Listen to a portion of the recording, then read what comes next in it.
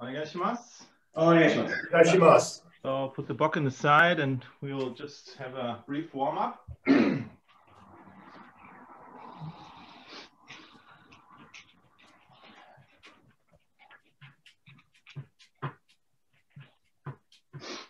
Everything is loose, shoulders, arms, ankles.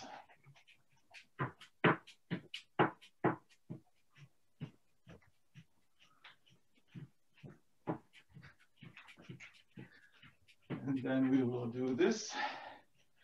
I don't know how you call this in English. In German, it's Hampelmann. Star jump. Star jump. Star jump, okay. The German's better. Hampelmann. Okay, then we will do a variation of this. Goes like this.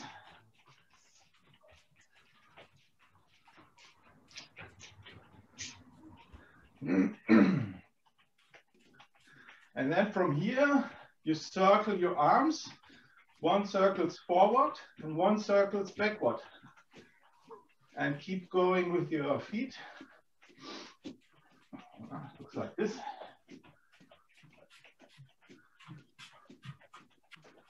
And then change directions with the arms and with the feet. It's a bit of coordination. Okay. And then come to a small hop. And then breathe in and breathe out. In, out. Out. Okay. And then loose arms and shoulders.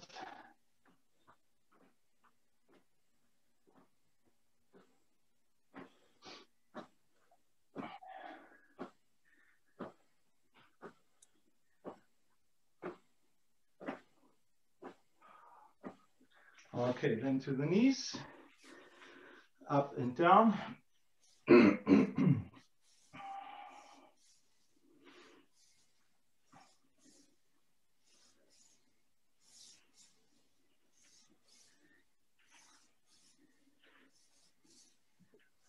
And then the feet to the side. Same, up and down.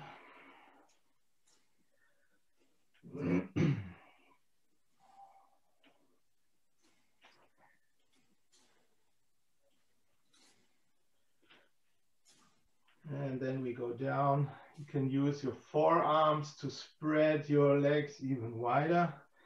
Feel the tension in the legs.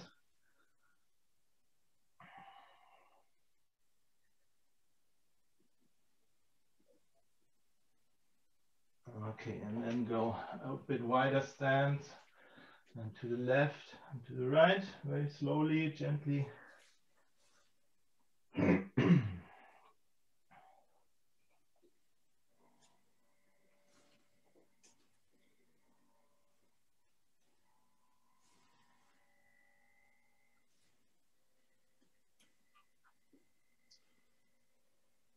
And then go to one side and go very deep. You can lift your toes if you want.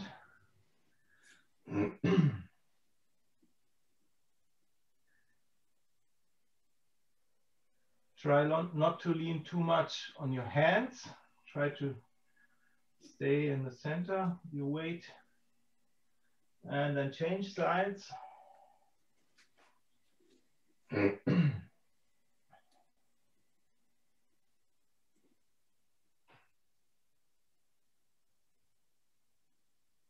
And change again.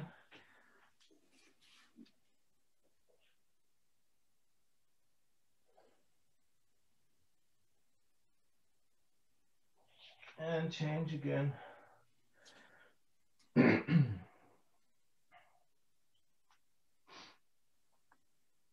Okay, come to the center, then lean on your knees, and then turn to one side, look at this side also, and then turn to the other side and enjoy the spiral in your spine.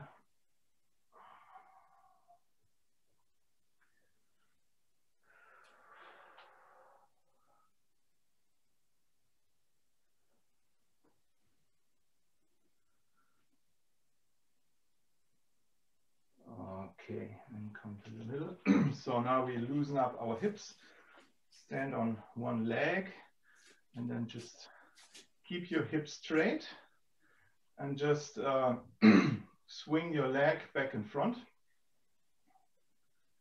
So hip keeps straight.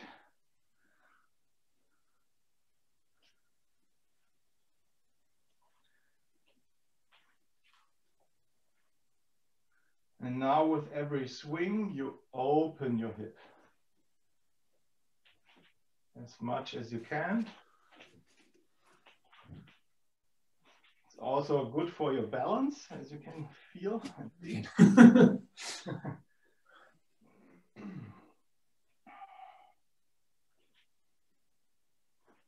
Okay, and then to the other side, other leg, straight, hip.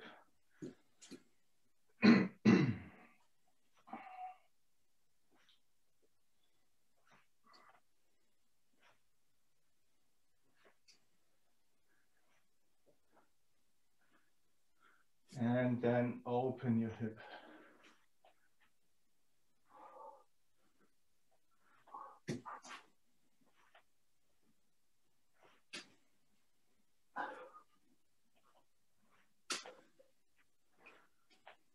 Okay, then we circle our shoulders, very big circles. Use the whole body, so go down, go up, go down, go up like this.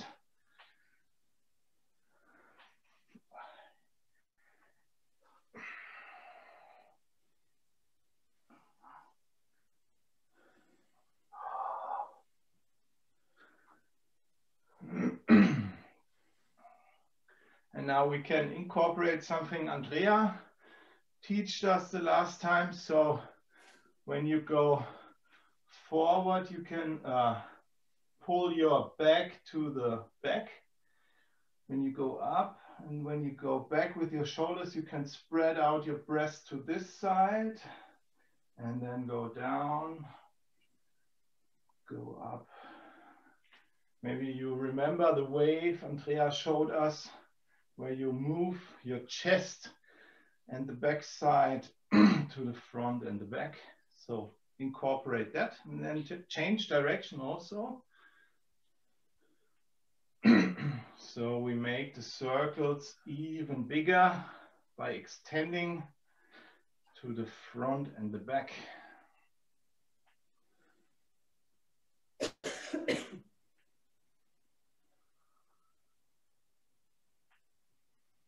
And then with the whole arms. And now also use the weight of your arms just to let them drop.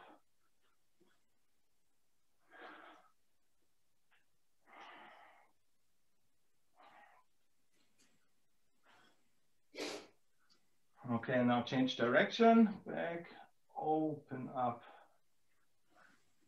open up. Free your shoulders and your chest.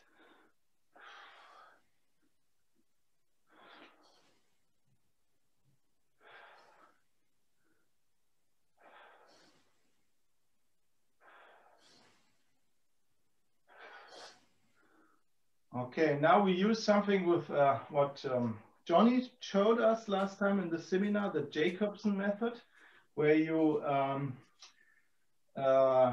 tense your muscles and then release all of a sudden. So it goes like this. So you go up, you breathe in, then you do you pull your arms down and elbows to the back, so the shoulder blades will move together.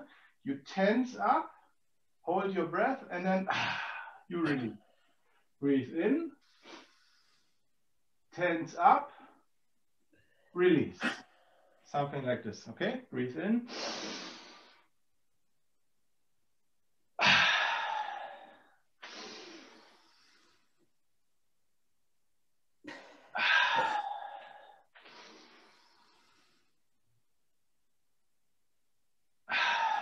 last time.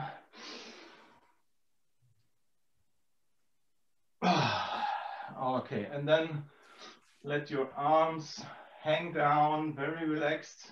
Shoulders are relaxed.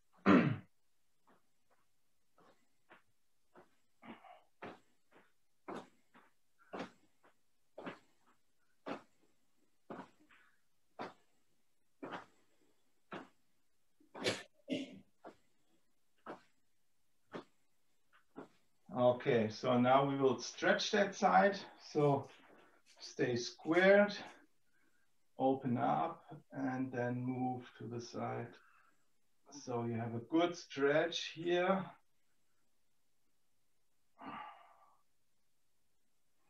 And release. Other side.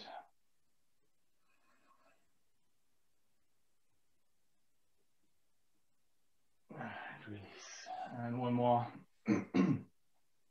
Now you stretch to the side. You can also lift the leg of this side to get a better stretch. And relax.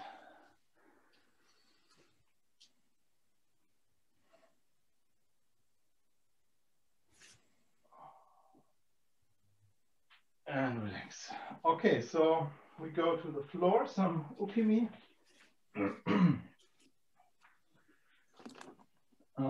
If you have a yoga mat, that would be fine. If not, fine too. And then we will go to do some ukemi on the ground. Massage your back.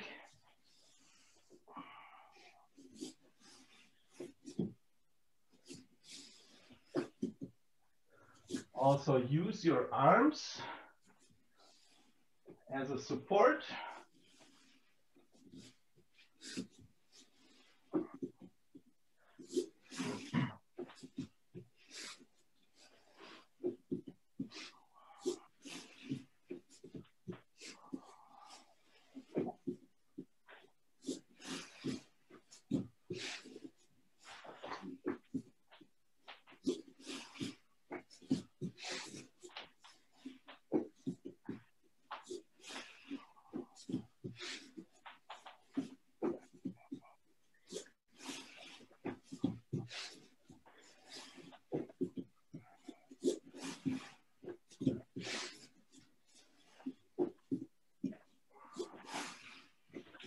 And then from here, coming up to the next level. So you come up, you stretch, and then go back.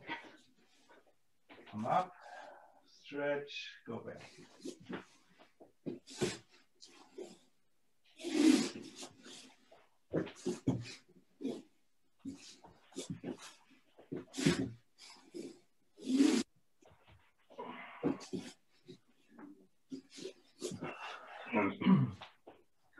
So if this is hurting your knee because the floor is too hard, then just stay down. That's also fine.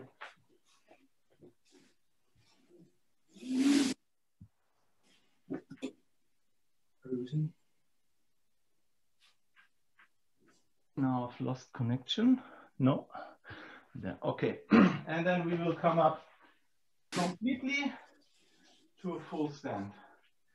And feet go down and come up.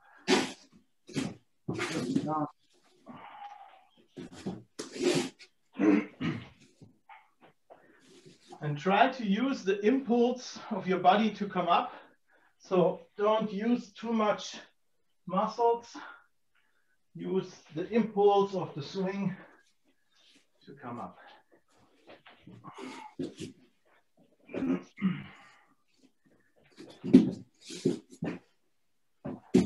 Okay, so enough of this. I'll remove my mat. So we will start the forms with Irimi Tenkan. So have a look first. So we start in a very relaxed position in the Hani, and then we will just turn on the spot. Don't use your arms yet. We will use them later. Just let them hang and try to start from from complete stillness and try to end in complete stillness without correcting. Try to stop in the correct position. Okay, hi, onegaishimasu. Some irimi tenkan. Onegaishimasu.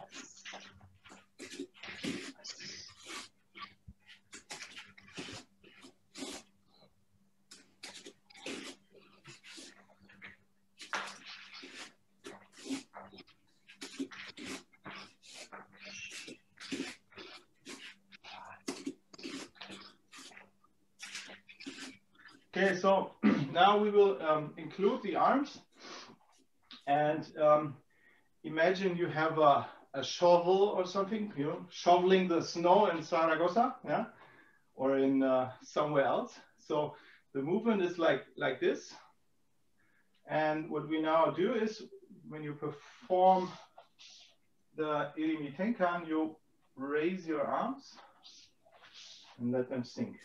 So it's not, they don't raise like this, so in this way, but in this way, here. Okay.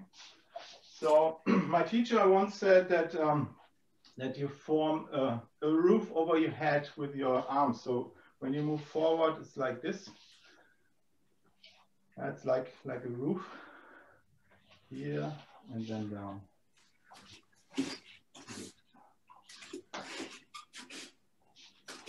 Okay, so include the arms.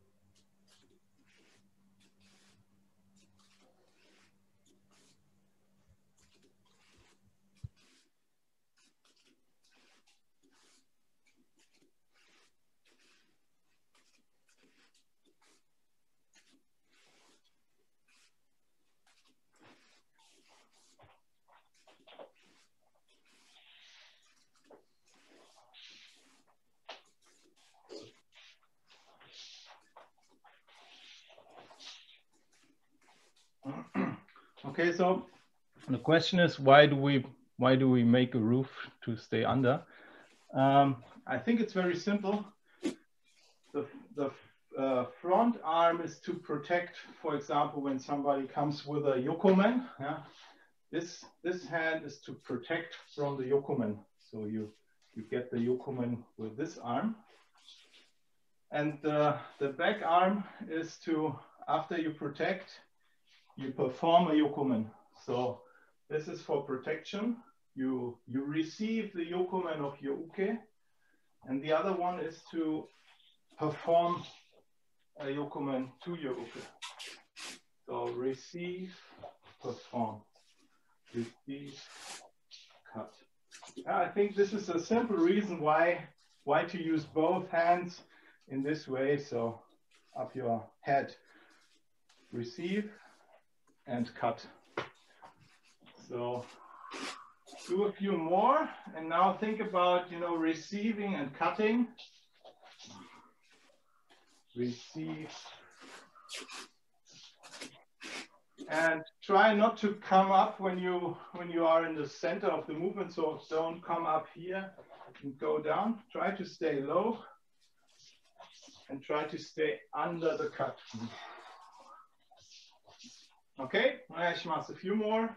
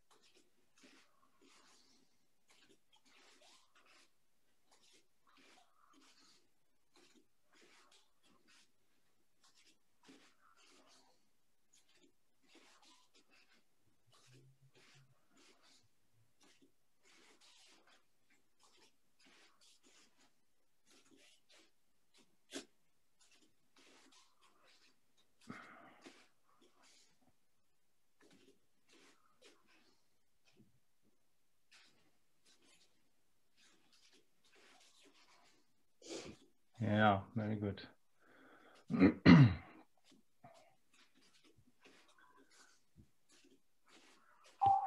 Okay, great. So, and with this movement, grab a bokken. So this is great for Ikkyo Ura, this movement. So grab a bokken, stand in the right hanmi. The bokken is in your left, so you can hold it like the right one, or you can hold it the other side. It doesn't matter because we change the whole side the whole time. So hold it in your left hand. Your leg is in your right leg is in front, so right hanmi. And now when you come forward with your left foot, you receive the yokomen which is coming from this side. So you stay like this, you receive the yokomen, okay? Receive the yokomen and turn, and you are in Ikkyo Ura. So receive, turn, and you change. Receive, turn. Receive, turn. Okay? Ikkyo Ura. Hai.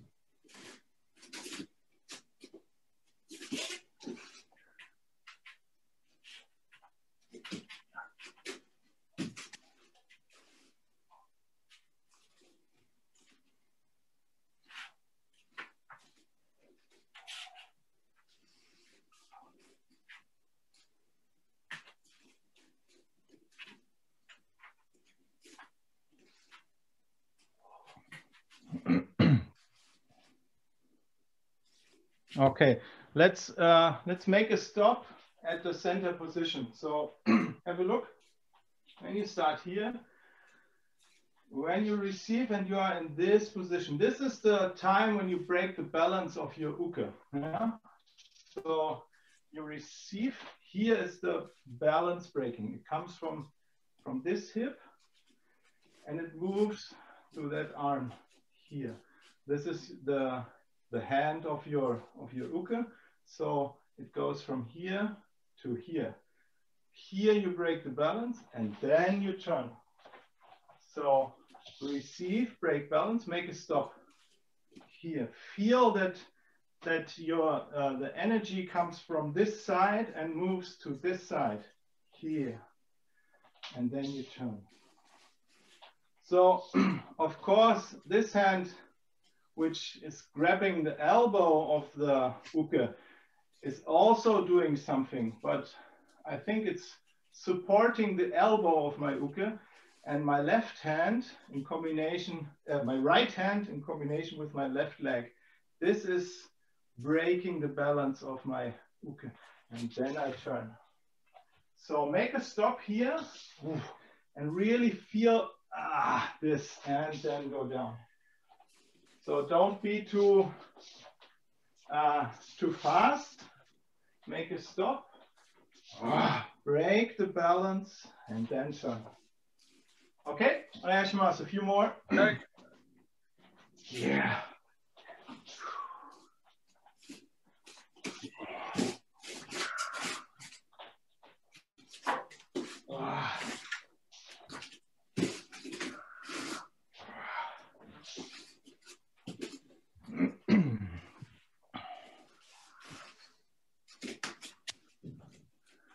Yeah, this is good.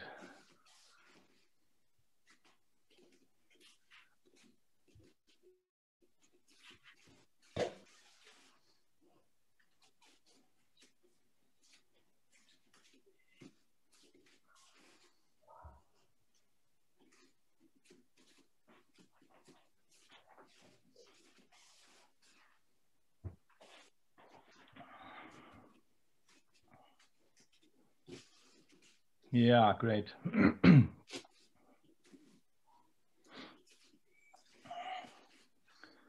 So what I do when I'm in the center position,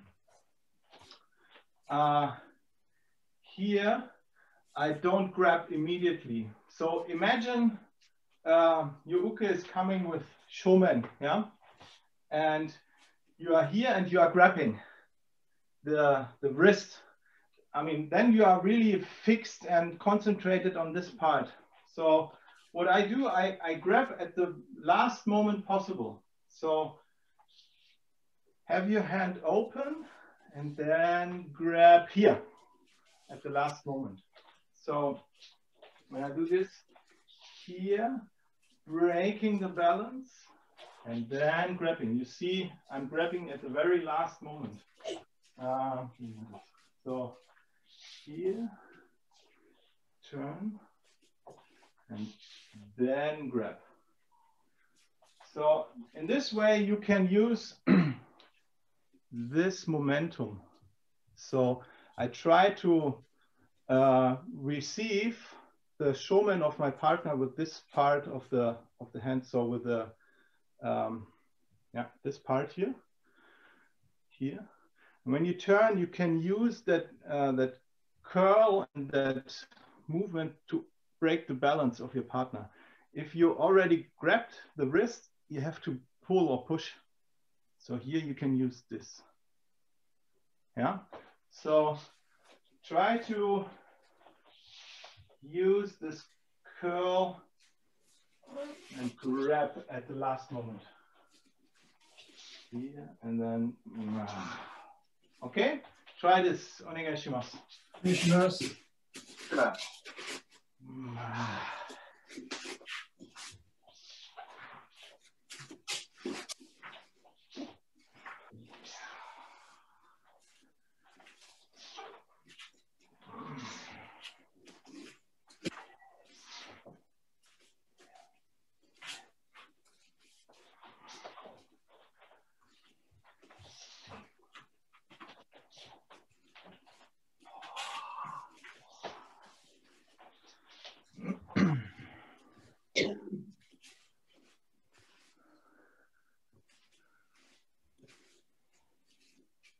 Yeah, Carsten, that looks very good.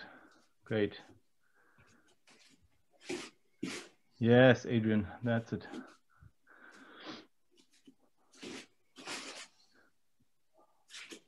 Yeah, Reda, very nice.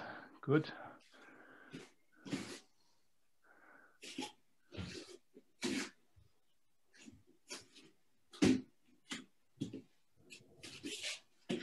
Yeah.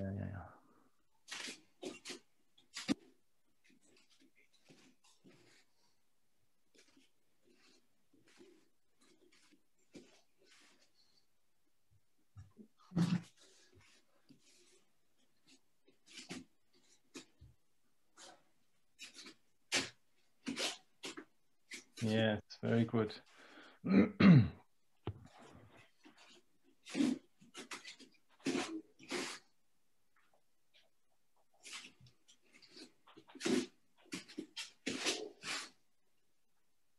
So when you do this, I think you will feel the shift of your weight when you perform the Irimi Tenkan and you curl your hand. And the shift takes place here when I almost touch the ground. When I curl, you see that my weight shifts to that foot. And in the same time, I extend to the other side here. I mean, we don't stop there really. I just do it for showing it to you. So here, and then the weight shifts to that foot and I extend to that side. This is a bit exaggerated, yeah, just for the show. Here, and then shift and go.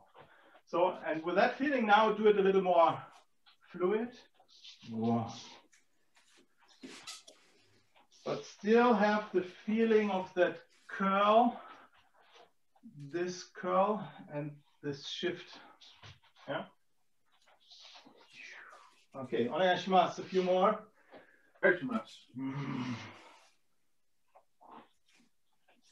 Yeah.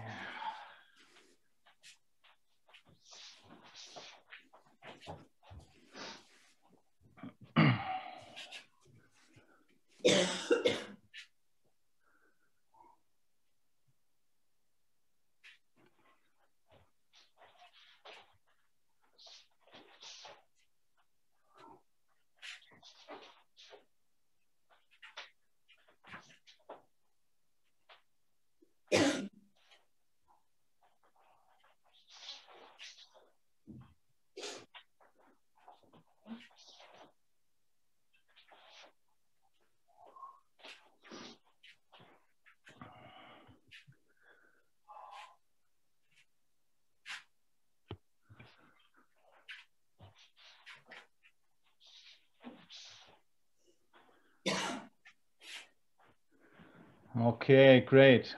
And with the same feeling, we go to Omotewaza, Ikkyo Omote. So you also start with the shomen of your partner and go down. And here, use the same movement to cut down. So don't grab and press down, receive, cut down, and then go in and down. So like this, raise up and cut down, grab, press, and go down. Yeah. Hey, and down. Side. And down. Okay. Onegaishimasu. Wow. Yeah. Yeah. Oh. Okay. Yeah.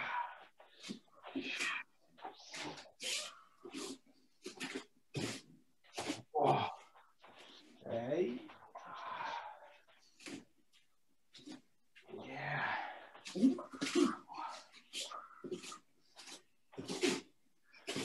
Yeah.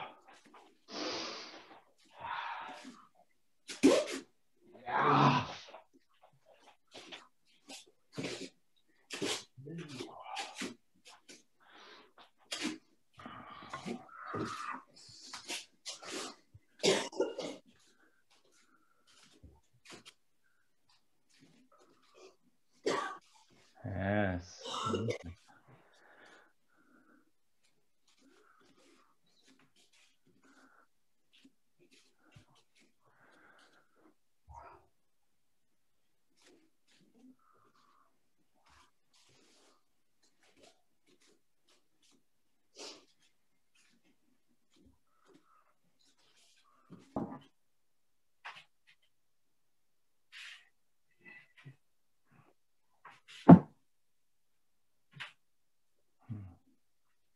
Okay, one last thing for this one.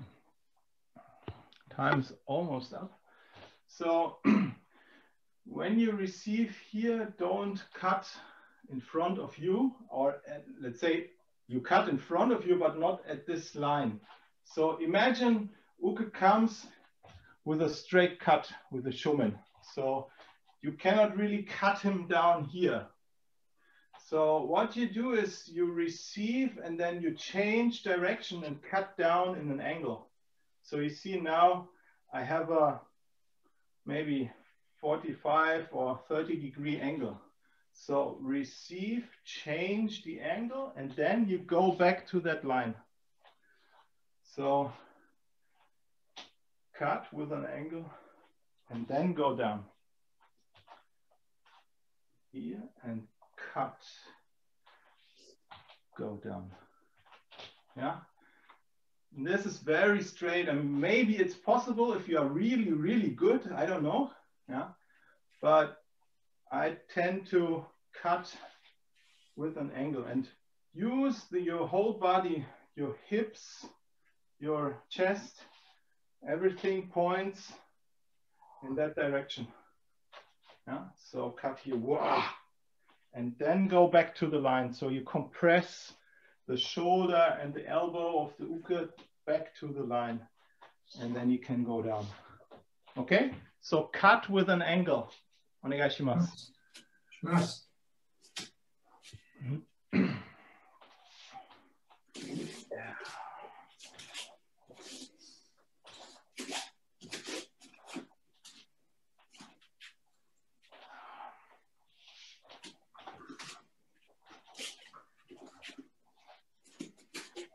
And if you have the possibility, go down really onto your knees. We tend to, we did that a long time ago with a partner. So try to use the bokken now as your partner and really go down until the end. Yes. Wow. Okay.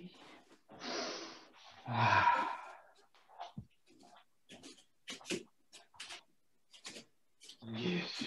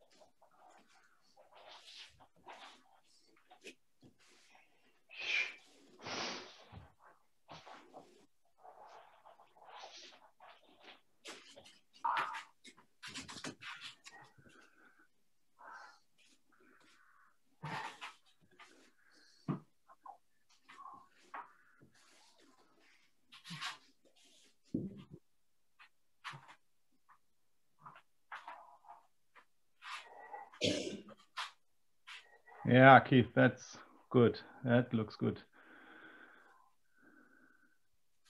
Very good.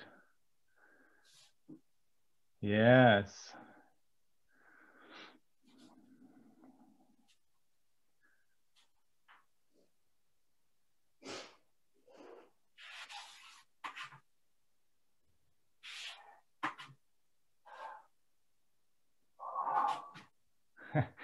It's funny, everybody disappears from time to time, so if you go down, the screen is empty.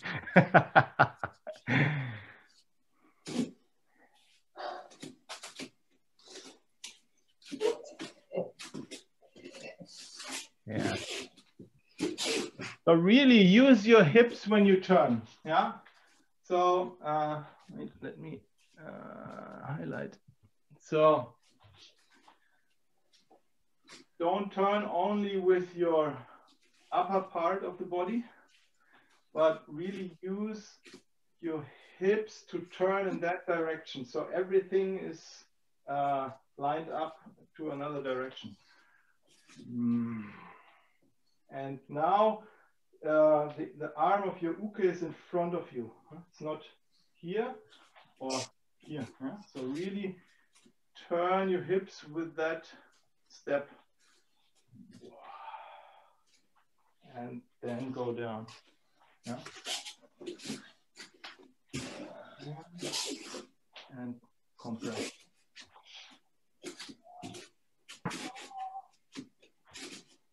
Okay, a few more.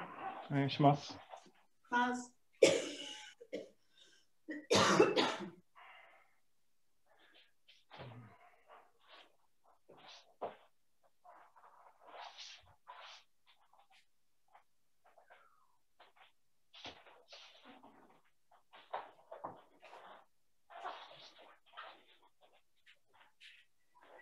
Yeah.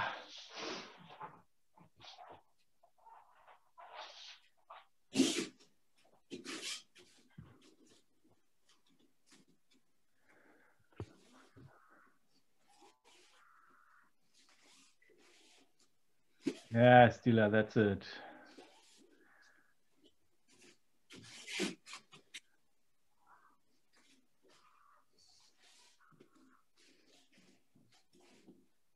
Yeah, Catherine, that's it.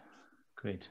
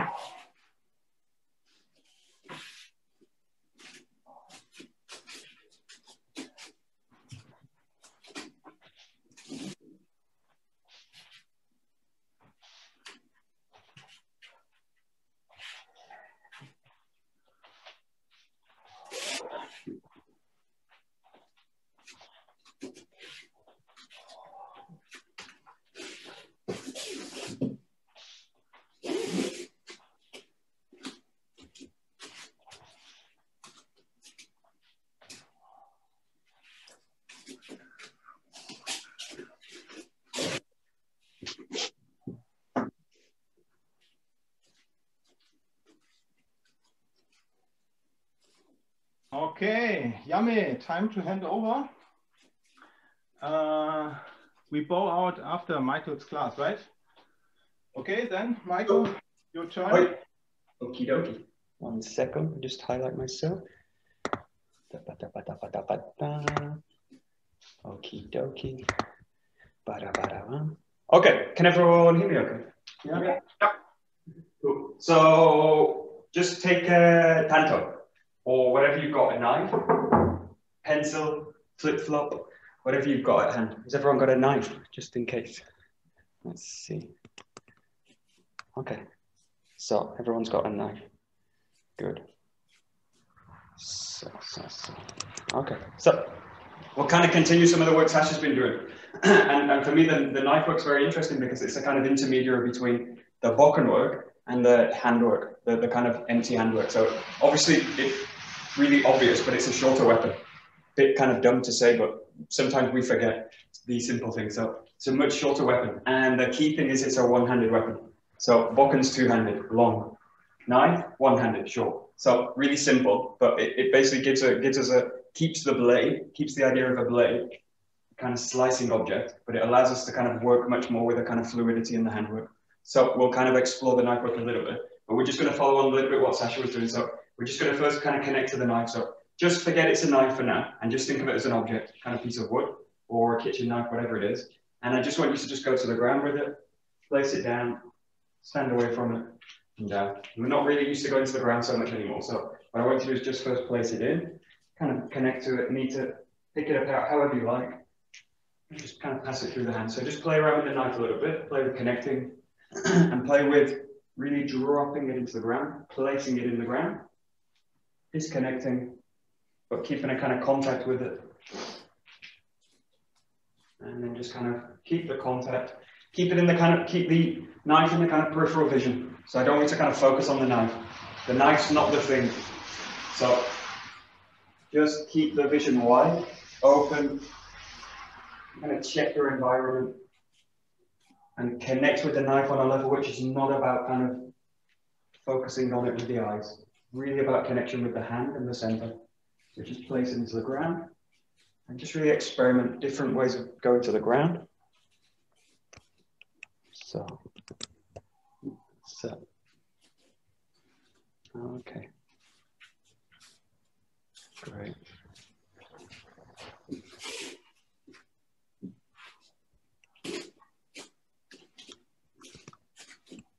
Okay. Now I want you to just do a little bit of an exercise. Oh, this is so bad. So I don't want you to do this kind of thing. So what I want you to imagine is there's someone in the room with you. So they're kind of walking around and they're watching you. Now, just imagine the moment I lose contact with that person, that they will slap me in the back of the head. So at the moment I separate the contact and I go to the knife, you will get gone. You will get kind of hit in the head, or they will just kind of poke you, or they will shout at you, or they'll say something offensive to you. But just imagine however you need to, that the moment I kind of lose focus and I go exclusively to the knife, boom, you're kind of dead. In a Japanese martial sense, you're kind of gone.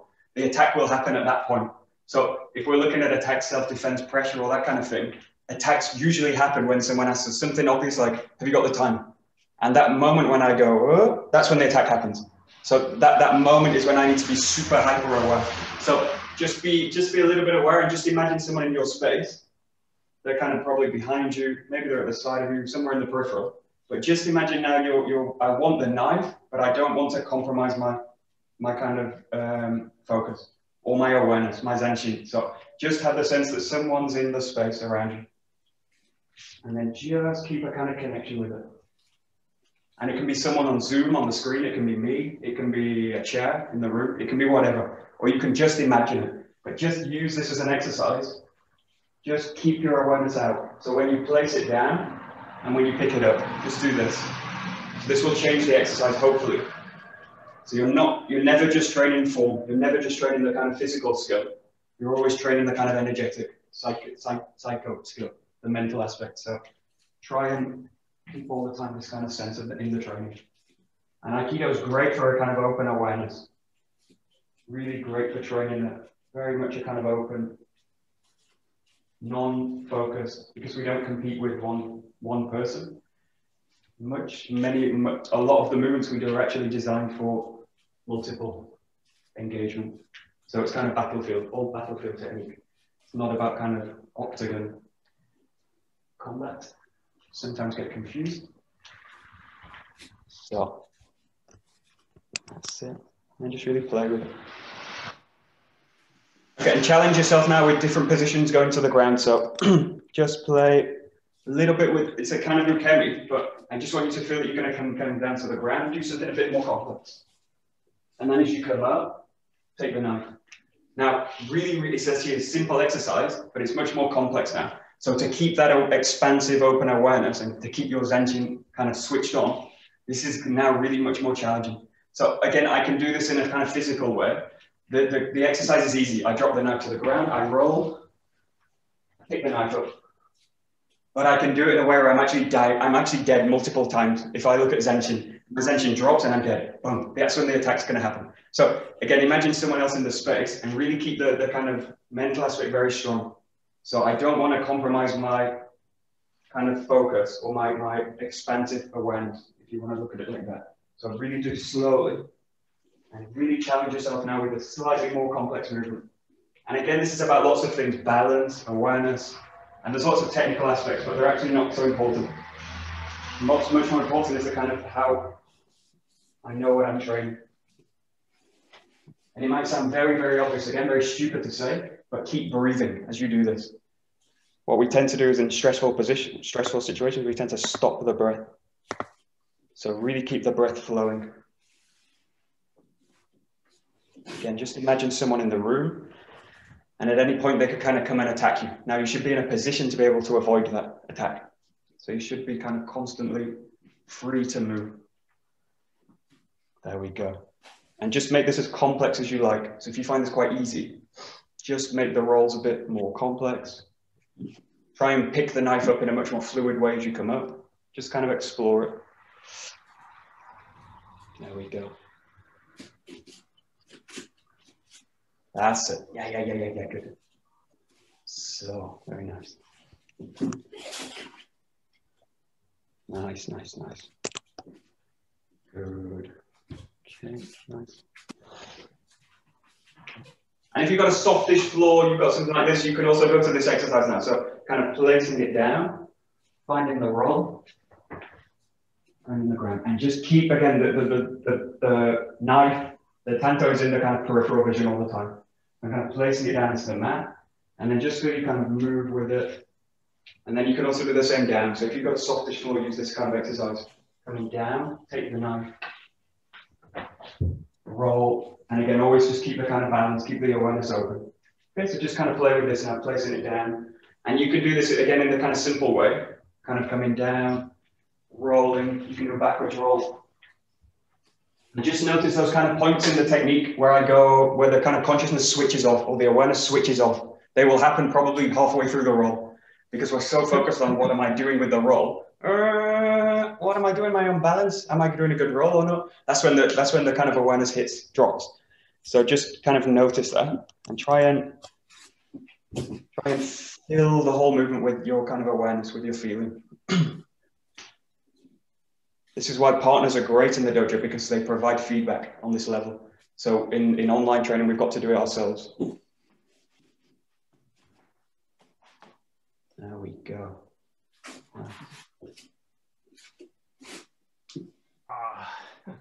Didn't do a roll for ages. Say again, your roll. Yeah. I know it for ages. I know the feeling.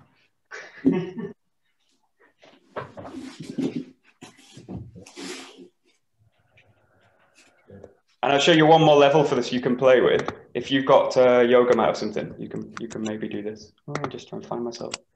There we go. Hopefully you can see. This kind, if you've got like a yoga mat, something like this, you're gonna kind of place the I was gonna call it a bokken. You're gonna place the tanto into the middle of the mat. So you're gonna kind of place it, roll, and then try and re-find it with the next roll. And it doesn't matter how you do it, but just again keep this kind of expansive awareness. So your space is probably quite small. I've got a quite tight space, so try and keep the rolls quite tight. But now have the feeling you're going to roll down, place the tanto, and then find another roll back up and pick it up again. So again, just making it a bit more complex. So now the awareness has to be full, because all the time it's going to kind of switch on and off. So again, I'm going to go, where's the knife? And then at that point, that's when the awareness breaks. So just keep again this sense of the awareness being full. And it's easier just to think of someone in the room for me. Just the full, and it can be super slow. The slower the better, actually. But just so you get to a point, and then I'm going to try and meet the tanto again. And it can be very soft, very fluid. And again, it's not about what you're doing, it's about how you're doing it. So you can do any kind of roll or any kind of movement. There we go.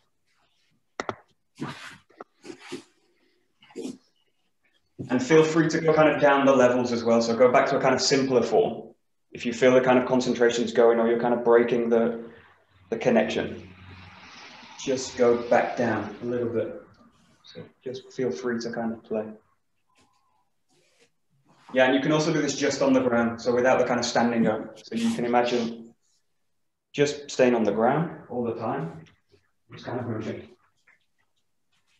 Actually, we'll go there now. So just to kind of give you a bit of something else to do. When you do these kind of animal, when I do these kind of animal locomotion movements, you're going to do the same thing with the knife. Don't really think of it as a knife, just think of it as an object to play with. So you're just going to you're always going to be down in the ground now. So I want you to use the hands, use the feet, use the hands, yeah, use the feet, use the hands, use the whole body. But a lot of the time in Japanese martial arts, we spend a lot of time in these kind of positions. So we need the hands free to be able to do these kind of movements. So all the kind of Suwari-waza techniques really focus on the base so that the arms can be free. So it's clear that this is a weapons art. So what we're doing is a weapon-based art, and taijutsu's attached to it. But the root of the taijutsu is in a weapons kind of way, a logic of weapons. So almost all the time, the hands are free. We're never in a position, if you think about it, where the hands are kind of in the ground, unless we're taking uken. So just kind of imagine now, just play around on the ground, but I want you to first play with the hands in the ground. So don't worry about Japanese martial arts for now, but just think about moving in the ground with the hands, the feet, but just keep it, and basically in this case, what you're doing, the center is always low. So the hips are always engaged down. You're almost always in a kind of squat position. So just play with it, play with the hands and the feet, and just move around, picking it up, placing it down. Picking it up, placing it down. Picking it up, placing it down. You can play with Suwari-waza. You can play with kind of squatting, monkey movements, lizard movements. Just really explore with it. There we go. And just play with it. Don't necessarily think about moving with a kind of bladed object. And you can pick your own animal. You can be like a cat. You can be like a gorilla. You can be, what else can you be? You can be whatever you like. Just play with it. And this you'll probably find quite difficult. If you do this for 2 minutes, 3 minutes, this is quite hard to keep in movement.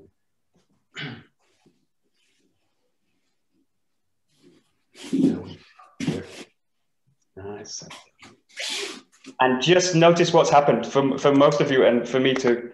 Just notice this. What's happened is this. So it's a little bit like, 2001: The Space Odyssey. The monkeys in the beginning, they find the bone, they find the weapon, but they're all fighting over the bone. So that all the concentration is on the bone, the weapon, and they start fighting over the bone. But really trying to have a sense again of the space around you. So now play with the hands where they're not going to touch the ground, because it's a bit easier now to feel that you're kind of open and aware. So play with the hands in the ground if you like, but don't do this kind of thing. Have a sense, if you come down with the hands, again, have the sense of the space around you, which you might find easier now because we're kind of used to it. Working with it a little bit like Suwari-waza. But keep it very light, no real pressure on the knees. Very light movements. Use the hands as much as you need to. But again, play with placing the kanto down and picking it up. And again, really obvious, but keep breathing through it. Don't stop the breath.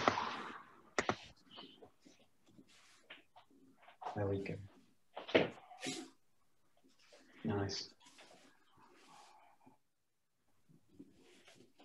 And I do these games with the kids sometimes in the classes, and I tell them, touch my back, touch me on the spine. And I'm trying to not let them. So imagine someone's in the space trying to come behind you and touch you in the spine. And you want to basically, if you're looking at them, they can't touch you. So the idea with this is constantly kind of engage with the awareness. So it's not in a way, a kind of aggressive way, but it's just a kind of clock. If someone's in the space, I'm going to clock them. I'm going to clock the person there. So I'm going to watch them. I'm going to watch them. So just play a little bit with that. Just the last 30 seconds or so. There we go. Great.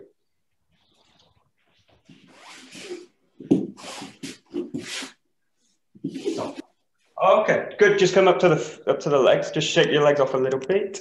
Maybe a bit sore. Okay. So the good thing about a gi is you've got lots of places where you can hide a knife in it. So you've got lots of places I can put the knife in the belt like this.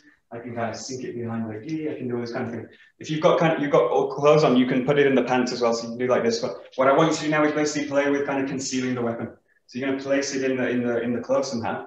And again, what I want you to focus on now is a knife, is a bladed object. So really be aware now of what the knife is. You're going to have it on the body and you're going to draw it out. Now, I don't want you to kind of stab or anything like this, but I just want you to play with it. So play with just placing it on the body. You can put it anywhere you like, inside the gi, inside the clothes, but just walk around a little bit, very natural. And then just see if you can connect to it, take it out, and just move with it a little bit. So just playing a little bit with kind of concealing You place it in the back of the pants. You've got a belt, use it. And then just be as kind of subtle as possible. So the more kind of silent I am with these kind of movements, the more I'm going to conceal the attack. So you're playing a little bit like the attacker now. So do that, and then just make it smooth as possible. So I'm just going to play with kind of concealing it. It's like I want to hide the knife. So if you imagine a person in the room, again, keep that person in the room and imagine you're going to hide the knife from the person. So I don't want the person to be able to see the knife. And I don't want them to see me drawing it either. I just want to draw it and it's already out. So just use that as a kind of guide again. That's it, nice. You want to be in a... Right.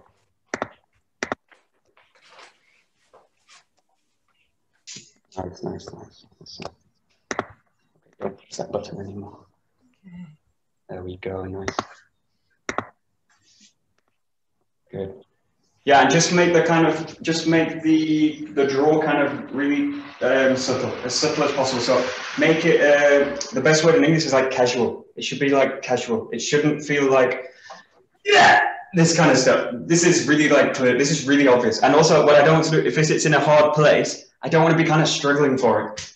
Oh, it's so hard. Really get in a place where you can really feel that you can just kind of slip it out, right? So it should be like, that. So just have the sense that the conceal also, it shouldn't be kind of,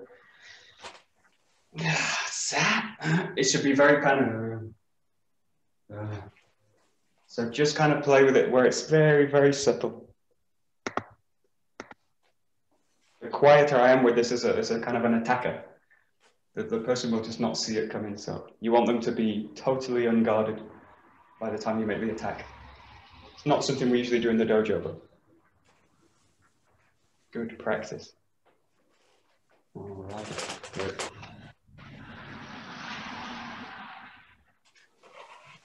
Good. Okay, I want you to keep the knife out now and just play with the grip. So obviously it's a knife. The good thing with the knife is that you've got different kinds of grips with it. So the three kind of main ones we use are the kind of downwards, the grip on top with the blade up. So this is different from the sword work where we've got this kind of grip. So that's a kind of basic one. Most people will take the knife like this if they attack. Most people will do this and they will grab and then they will stab like this. So that's the majority of the attacks you will get with the knife. This hand, the knife in the back, this hand in the front, a grab and a stab. And the stab will be like this kind of stab. So that's what we need to be aware of when we do kind of knife work, knife defenses. That's the most common attack you will find. If you watch all the videos on YouTube and of knife attacks, you will see that's the majority of the attacks. The other one is actually quite common, is this one, with the knife stabbing down, like a kind of psycho. Because people watch Psycho, they kind of get this as an idea. And this is a very effective way of using the knife, because it's very difficult to kind of stop this kind of downwards arc. So just play a little bit. Don't think about striking. Just think about the knife basically flowing through the hand. So for us, for Aikido, how it's relevant for us, apart from self-defense and all this kind of stuff, is in a way it's the handwork. So it's the kind of shifts in the handwork. And this is really like kind of kokyu work, connection work. And it's much finer than the kind of bokken work, the jo work. It's got a much more fine quality. So just play with the handwork, just play with passing it. If you get kind of stuck for ideas, think about the movements we make with the jo. So when we do these kind of jo turning movements, just think about these. And just, you can kind of forget that it's a knife for a few times, just to kind of get a sense that you're going to play with the knife. Just move it through, just move it. And just play with different kind of grips. And again, try and get this transition kind of seamless. So they're very smooth. Smooth as possible. And you'll notice the grip needs to be very, very light on the chanzo. As soon as I grip it hard, these transitions are really not possible. So I need to have something very, very light. So it's a kind of palm contact most of the time. And the fingers are just kind of draped over the weapon. So it's got this kind of quality. It's much softer. And again, just move around the space, play with it, really explore. You can also play with kind of concealing it, putting it in the clothes, putting it in the pants, bringing it back out, transitioning it. Play with it, play with passing it behind the back as well, so that it's out of reach. Over the top of the head. Not movements you would probably make with the knife, but just play with it a little bit. Okay, move the whole body. Make it as complex as you like. There we go. Nice.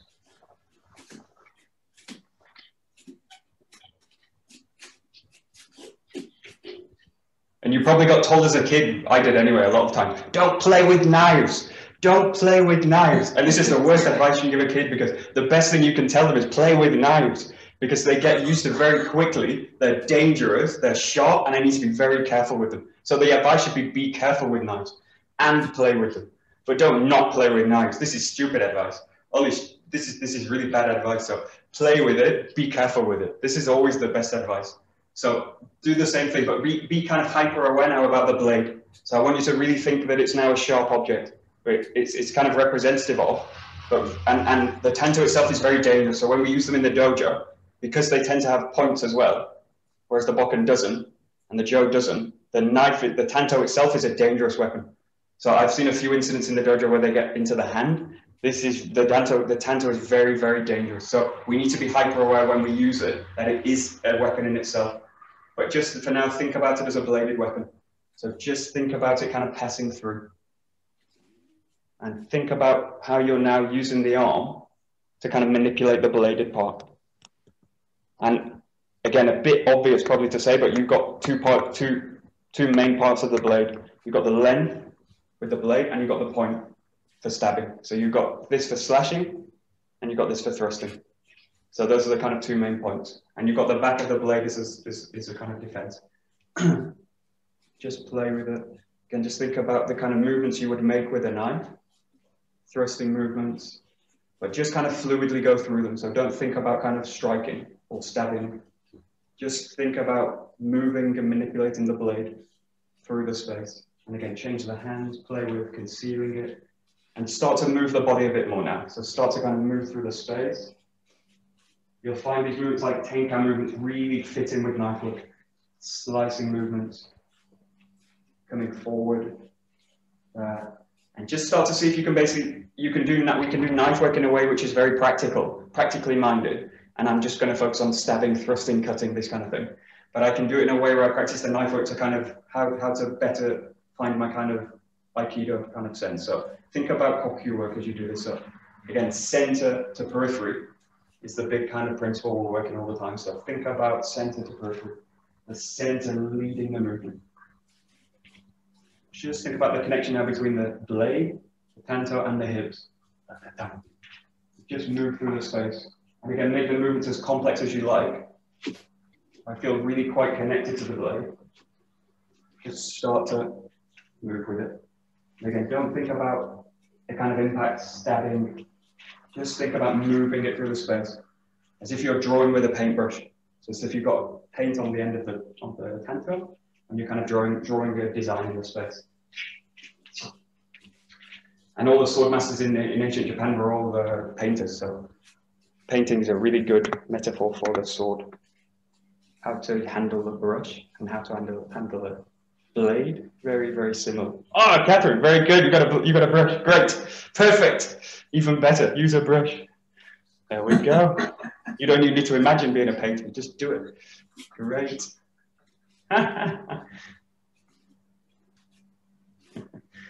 A paintbrush also has two ends, so you've got a stabbing end or a pop end, and you've got a stroking end. So a paintbrush also has two things like a blade. You've got a stroke and you've got a stab. It's the same. Painting and knife work is really very similar. Attack the canvas. Correct. There we go. Nice. Alrighty. Nice, nice, nice. Good. Okay, so we'll look at a bit of kind of movement with it. So there's kind of 8 directions you can do with it. So we're just going to play with the first 2. The most common in terms of movements like this is just slashing. So I just wanted to play with this kind of movement. And again, just focus on the first few, just focus on the feet being glued into the ground and just kind of, again, kind of slicing across. And just think about this, the blade is super sharp. Like Sascha was saying before, he sharpens the kitchen knives. If the knife's sharp, I don't need to push through it. So I don't need to, this kind of stuff. It's just a kind of shoo. So imagine you're cutting paper, something in front of you, it's just one constant arc through. And as long as the center's behind that, that movement's going to be very powerful with a blade. So it doesn't need to be kind of aggressive. And actually, it's better if it's not. I want the knife to do the work. There we go. And just play with both hands. Again, just playing with the center connecting, the hips connecting to the blade. Just drawing it one side, passing it the other. Just be aware of the shoulder, the elbow. Is it in structure? Is it heavy? Are the hips flexible? Am I locking my knees to do the movement? Am I breathing as I do it? All these kind of stuff. Just play with it. Michael. Hello. Hello. Just one question. With the tanto, Sure. what is the right grip? Because we, with the bokken, we have to use these 2 fingers and these should be relaxed. And with the jaw, it changes from time to time. Sometimes this, sometimes that. But with the tanto, what's the right grip? Does it change every time? It's going to change all. Now, it's like content. It depends on what I'm going to do with the knife. Okay. So we'll go through it a little bit when we do these. But if I'm doing these kind of slashing motions, I want to use it a bit like a kind of sword. So I want the grip to kind of be behind it. So like this, and that's basically the same way I would use a kind of slicing way, like a shomanuchi yokomen. So that kind of grip is appropriate for this kind of slice. Okay. But obviously the knife is very versatile, so I can change the grip like this, and I can do the same slices. Like that. So it's like context dependent. It depends what I'm going to do with it. Or intention dependent is probably a better way to say it. So depending on what I'm going to do with it, there's an appropriate grip and there's an inappropriate grip to do it. So that's basically the long answer. Do we know naturally? You probably do, but do we naturally know what grip to make depending on the content? Do you think? If you think about this kind of common attack, like most people will, what we don't usually think about in Aikido is like a grab. So the knife work will always be, the hand will also be free. Because it's a one-handed weapon, the other hand's free, and it's free to grab. So that will be the most common attack, is actually the grab. I'm going to pin the person, and then I'm going to stab them. So most people use a knife like this. They'll take a grip like this, and they will use a death grip. So a lot of martial arts techniques that will try and get the knife out of the hand by hitting it from the side, this will not work. Because most people, if they're attacking, will grip for death with the tap. And most people will grip like this. And they will grip in a way where you will never get the knife out. So, and they will grab you and they will do this kind of stuff. So most people naturally will grip like this if they're attacking someone. Okay. And they'll sometimes grip like that. Okay. Like that kind of way, and stab down with it. So depending on how I grab it, that's how I'm going to use it in a way. So. Do we have defense for those grips, or do we just have to run away if we can? Or for self-defense. Yeah. Like when somebody really, really grabs the knife and there is no way. It's the situation in the first place, is all I can say. Try to avoid people with knives. You just run away, but let's say you couldn't. Is there any way to? I would say Cobra Kai rules apply. Strike first, strike hard, no mercy. Someone with a knife, if you have to fight. If you have to fight. That means that you're fighting for your life. So that's when no rules, no advice will help you. If that helps. I've lost everyone. Everyone's gone. Uh-oh.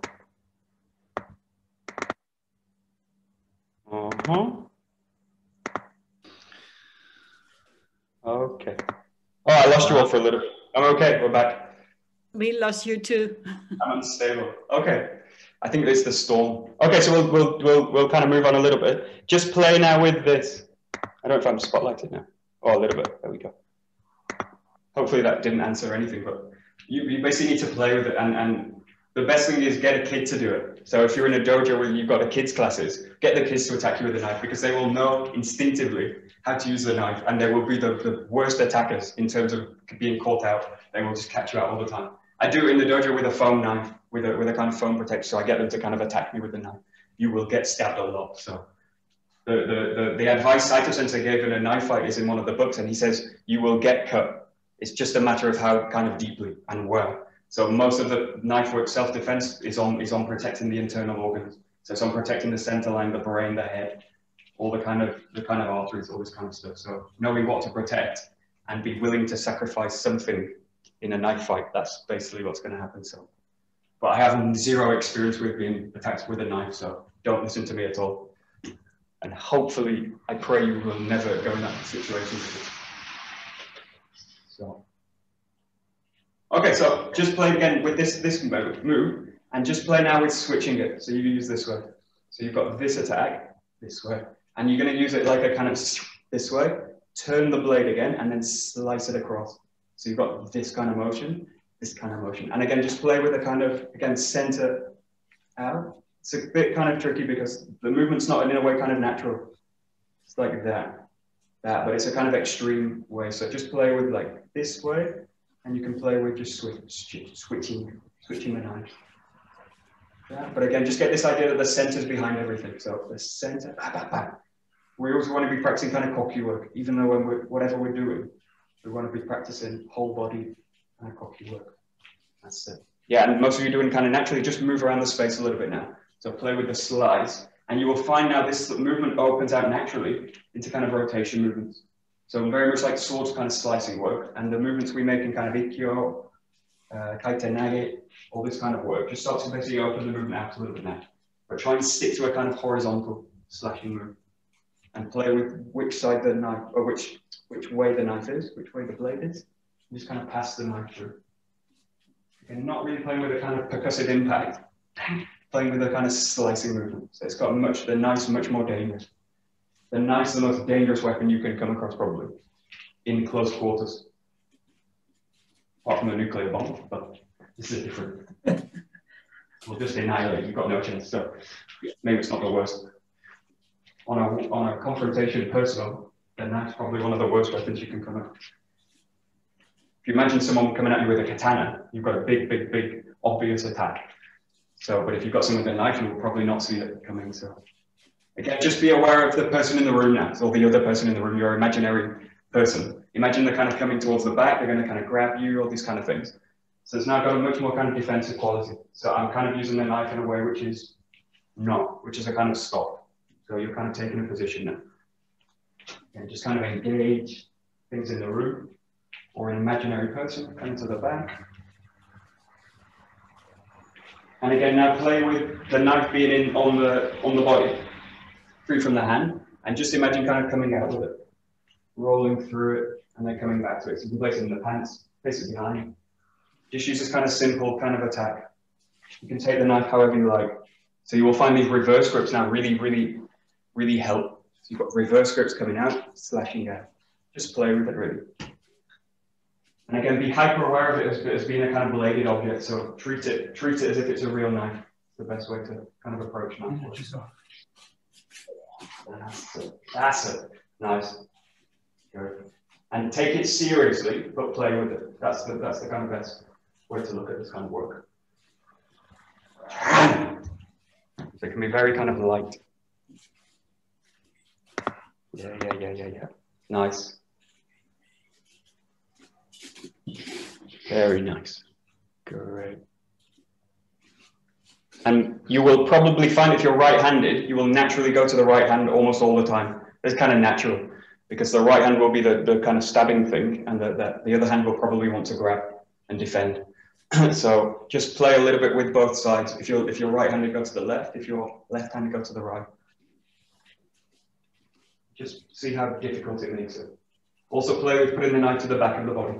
So you make it a bit harder to kind of find out. The knife would usually be carried in the back of with the samurai. They would usually carry the knife in the back, or they would tuck it somewhere in the gi. Most of them would have multiple knives on the body, so the gi would kind of conceal multiple weapons. So just feel that it can come from anywhere at this point. Great. Okay, good. So we'll just add a kind of another attack, pretty basic, which is the ski. So it's the one we're kind of most used to with the knife work. So this is it's a bit kind of interesting because if you look at a ski, if you look at a punch, most people when they punch, they won't kind of advance the leg. They will work with a kind of jab, unless they're kind of coming through with a hook kind of punch like this. Most people will kind of stand away and punch from back like this. So when we do in Aikido, what you'll see when we do the ski work and we kind of step through and do this kind of movement, this kind of really comes from knife work. So the idea with that is like as an advancing movement. So the knife's at the back, and then I'm coming through with the stab like this. So this makes total sense now with the knife because I need to bring the whole body through the movement. If I can do like this, but it's basically limited. Now, obviously, most stabbing work, if you think about stabbing work, is going to be like this. So this is the natural way that the attack will come. But in this case, this is something a little bit different, which is like an advancing lunging attack. So this is like a killing strike that I want to kind of commit totally to something and bang, straight through. So it's got a very aggressive, and it's like one, if you think about it, I've got one chance to do it. Now, if I'm attacking on the street or those kind of things, you will probably get this kind of stuff. This is natural, but if you imagine like I want to commit totally to one thing, which is kind of what we do all the time with kind of suburi work. So just imagine the kind of knives concealed again, and then just naturally kind of step through and let the knife follow with it. And don't worry about kind of an impact, a kind of stabbing movement like this yet. Just think about passing the knife through the space. So in this case, the grip is blade up. The hand's on top and the blade is facing up.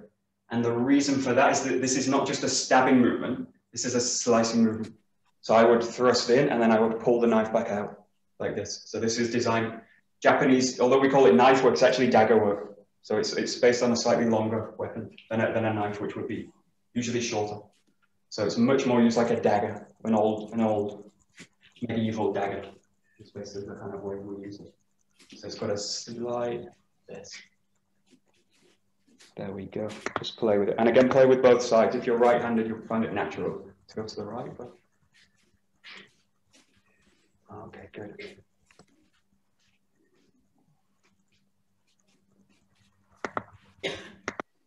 Good.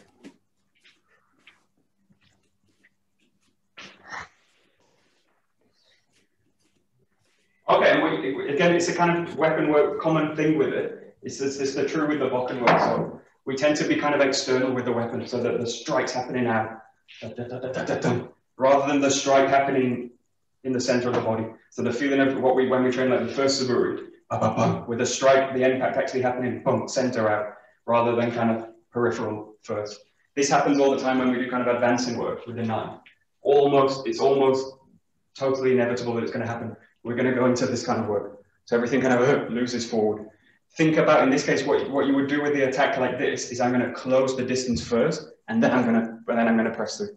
So that the attack will happen much closer. If you get attacked with a knife, hopefully never, but we can train in the dojo, is that in order to really make an impact through the person, I need to get close first and then thrust through. So that the attacker will be here before you see the knife. So that's why knives are so dangerous, because the person will already be here and then the knife's there. So it's not going to be a case where the knife's going to go, I got loads of time to react. It's going to be like this. So just imagine you've got something you're much more dangerous with this. So think about the center work, the body work's going to bridge the gap, and then the thrust's going to come through. So just think about it this way now. And play with both sides again. Also play with concealing the weapon, moving around the space. Just be kind of hyper aware of what you're doing. So you want to be in a really kind of engaged space with the kind of mental aspect.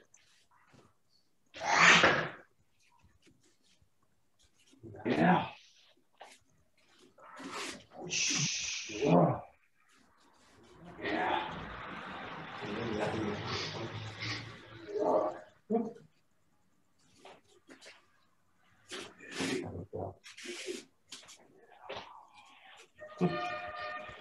Great.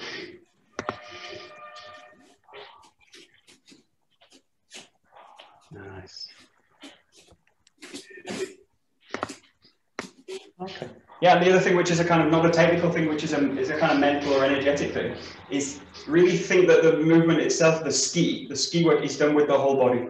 So I want the feeling, we're going like sword work, I want the feeling when I make the thrust that the whole body's going to enter into the ski. So again, it's not about the sword doing the ski, the weapon doing the ski, it's about internalizing that kind of motion. So I want the whole body to go, so I want the whole body to make that movement. So even though it's very, very simple exercise, you can really kind of access this now. Really think that the whole body's going to thrust in. So it's body work. It's not really weapon work in a sense like this. Okay, just try that.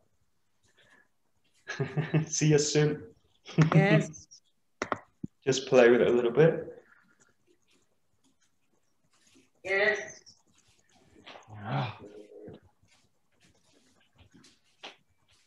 Just do one more minute.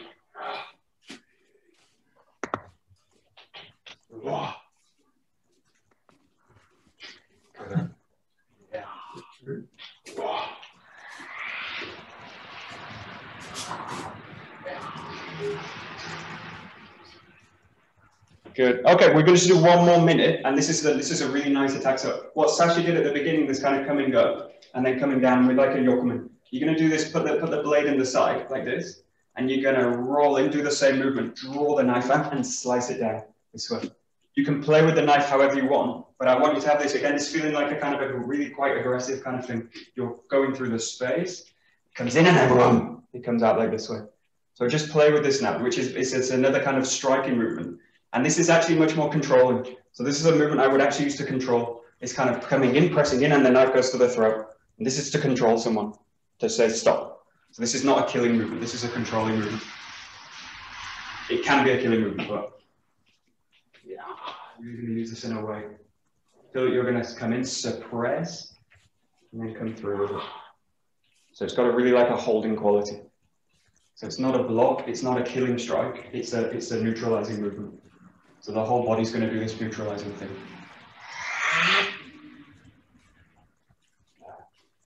And again, it might be obvious, but this is really like a kokyu work. So it's got really a sense of kokyu. And the hand is open to be able to use the grab or something like this. So just play with it for the last few minutes. You can do both sides as well, but the key thing is just to get the intention behind it. Someone's coming into the space, very aggressive, and I go, no. So it's got to get a very subtle quality. There you go. That's it.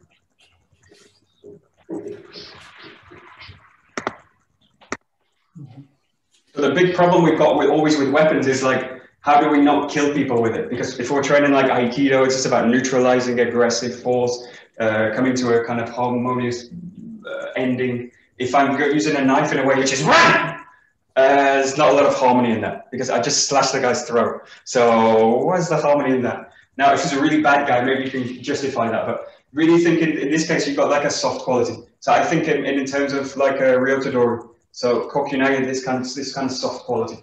So it's not got a kind of heaviness like this. It's got like a kind of softness. So it's got like a kind of that. So there's a kind of soft intent with it, which is about, again, receiving, opening the body, letting the person in, and then neutralizing it, putting yourself in a position where you can control the person. So just look at that kind of intention. Just 30 seconds or so, and we'll finish. Which is a kind of strange thing. You've got a really dangerous weapon, and you've probably got a very aggressive person. And if you can meet that with a kind of softness, oh, this is incredible.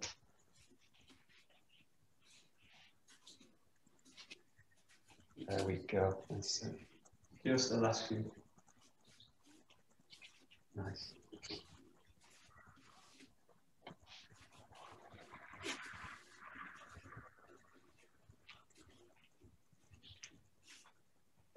Okay, great. So we'll stop there. So obviously there's a lot of material with the knife work and we don't explore it enough. So there's lots of kind of solo work you can do with it. But the main thing again is like play with it and be careful with it. Play with a real knife a little bit in the house if you like, but be really careful. And yeah, there's lots of drills we can do with partners as well. So it's a very interesting topic. Okay. Hi. Domo. Arigato gozaimasu. Domo. Arigato gozaimasu. Great. Good. Okay. Thanks a lot. Thank you. Oh, I got a delay down. Great.